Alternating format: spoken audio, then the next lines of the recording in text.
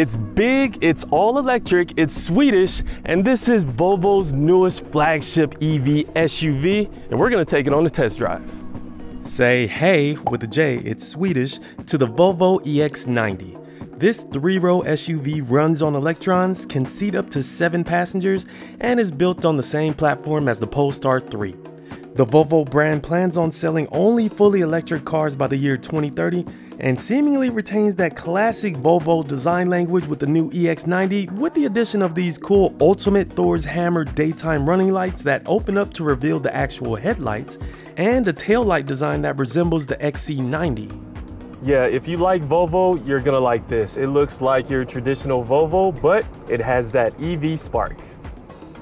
That spark is provided by a flat skateboard style 111 kilowatt-hour battery.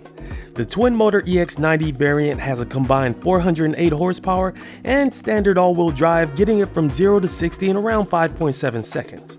But my tester today is the twin-motor performance model, which bumps up horsepower to 510 and shaves a whole second off its 0 to 60 sprint.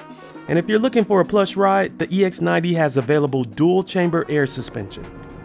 With EVs, we all love that instantaneous torque, and the EX90 has plenty of power to play around with and have some fun. But I gotta say, the brake feel is a little bit squishy.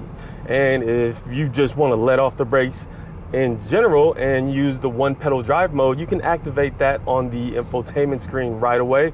And there's even an automatic one pedal drive mode, which kind of engages when you're coming up too close to a car. It's a little freaky, and I decided to turn that off, and I like conventional driving, so I just don't use one pedal drive mode altogether. And if you want to do regenerative braking feel, there's no option for that. You can't change up the regen brake feel anywhere, so it's either one pedal drive mode or just driving regular.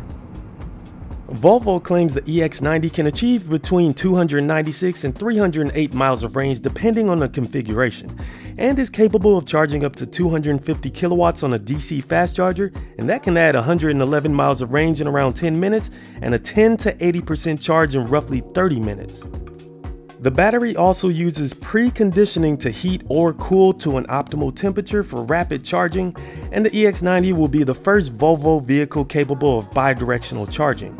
This can be useful to provide power to something like an electronic device, another EV, or even a house. And this bidirectional charging capability opens up the possibility to sell energy back to the grid. In the driver's position, the seats are nice and comfortable and supportive. I like how the side bolsters are keeping me in place, and you also have thigh extensions for taller people like myself. I'm 6'4", this seat can go really far back on its tracks, and I was a bit nervous about this eco-conscious fabric material on the seats being a little scratchy, but they actually feel pretty good. The only thing I don't like is some of the settings. The driver ergonomics are embedded in this screen, so if you want to change up your side view mirrors or your steering wheel, you can't really do that unless you take your eyes off the road. And this safety system, which I'll get to later, will let you know you are distracted. Keep your eyes on the road. And as far as the steering wheel controls, I wish the steering wheel came out to me just a little bit more. And I'm not in love with these signal stalks, because it does that weird thing where you press it up all the way, but it comes right back down to the middle. If I press it up all the way, I want you to stay up all the way and not do that weird thing. But operating the infotainment screen is actually kind of easy. You have widgets at the bottom, your climate controls at the very bottom.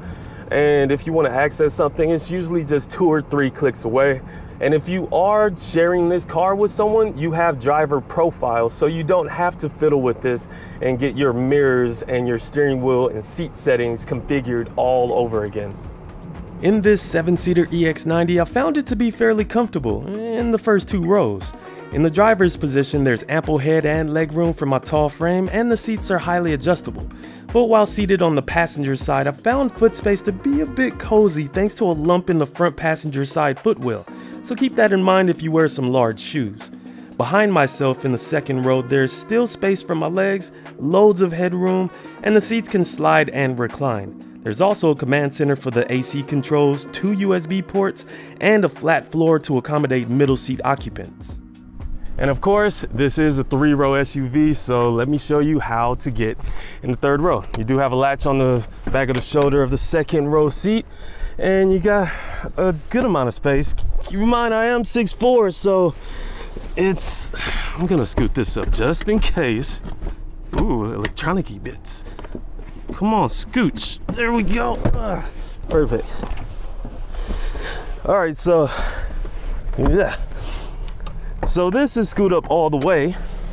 This seat is not, and this seat is scoot all the way back. So you have a little bit of space back here, but I don't have much headroom, and your 2nd row passengers are gonna have to scoot up a lot. I would dare say this is for smaller people or children. It's not gonna do Mr. Mike Danger any justice on long trips. So don't you dare put me back here. But if you're not filling up the 3rd row with people, at least you know that space can be put to better use. And one of the benefits of having something this big is, of course, cargo room. And one cool little Easter egg that Volvo gives you on the EX90 is dimensions, so you know exactly what can fit in here, whether it be, I don't know, baby carriage or luggage or a dryer. What the hell? Okay, so yeah, you can fit some cool stuff back here. And right here, you also get some underfloor storage for any charging cables, grocery bags, gallons of milk, whatever. And on the side, you get some buttons to recline your 3rd row seats. They're capacitive touch, which I'm not a fan of because I don't know if it's working or not, because on the air suspension, you also have some buttons on the side that lowers and raises it, but I don't get any feedback to know if it's operating correctly. But it's a good amount of space back here. And most likely you're not gonna use the 3rd row that often if you don't need to. So this is gonna be down. You got plenty of space to put all of your goodies. Folding both the 2nd and 3rd row seats will yield around 67.6 total cubic feet of space. And if you need a smidge more, yes, there's a front that holds 1.6 cubic feet. The cabin of the EX90 is filled with premium materials and has a very minimalistic look, but lots of tech. It's equipped with a 13-inch head-up display, slim 9-inch driver display, and a portrait-oriented 14.5-inch center touchscreen with integrated Google built in, so you can use apps like Google Maps, Play, and Assistant to help limit distractions while driving. The screen can also switch its quick button selection on the lower portion at different speeds to show appropriate options.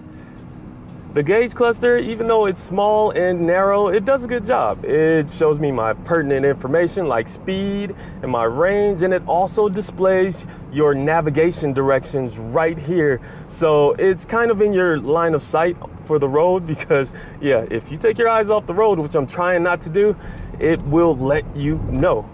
Visibility in the EX90 is great. Out front, it looks good. You have a nice wide view. Over my left shoulder looks good. Going straight back looks fine. Over my right, it's okay. But if someone is occupying the 2nd row seat on the right side, like someone is, then the very back window past the C-pillar is blocked. But man, this has so many safety features to keep you and your passengers safe. You won't have to worry about much. But still drive safe and keep your eyes on the damn road. Volvo has claimed the EX90 to be the safest Volvo ever made. There are sensors inside the cabin to monitor head and eye movements to make sure you're staying focused on the road, a roof-mounted LiDAR on the outside that works with cameras around the car to help detect other drivers up to 820 feet ahead, and a pilot assist with lane change assist function. So right now I'm entering the highway and we're gonna test out the pilot assist function, which you engage by pressing down the gear selector. And let's see how it does. So far so good. I'm gonna adjust the speed to the speed limit, which is 70 miles an hour. All right, why not? So we're going 70, we're in the back of a semi, and it's doing a decent job keeping me in my lane, but this has lane change assist. So to do that, you press the signal stalk all the way down, keep your hands on the steering wheel like this says, and there we go. Now it changed the lane. It cancels the signal, and now I'm in the center lane, and I'm maintaining the speed limit. That was pretty good. It's not ping-ponging me, it's keeping me at speed. I feel comfortable. You just gotta make sure you keep your hands on the wheel and your eyes looking forward. Pricing for a base Volvo EX90 Plus model begins at $81,290, and that includes the destination fee. This comes with 20-inch wheels, the head-up display, fixed panoramic sunroof, 360-degree camera, and pilot assist. If you'd like more premium features like larger wheels, air suspension, soft closed doors, and massaging front seats, the EX90 Ultra model starts at $85,640. And if you have a need for speed, the EX90 twin motor performance like our tester starts at $86,290. If you're interested in grabbing the Volvo EX90 or maybe even a two-row EV, make sure you go on kbb.com and get a fair purchase price. kbb.com, click the link above for more details. Competitors in this luxury three-row EV SUV segment include the Rivian R1S, Mercedes-Benz EQS SUV, Lucid Gravity, and the larger, more expensive Cadillac Escalade IQ. And I'll throw in the Tesla Model X. You can fight me in the comments section.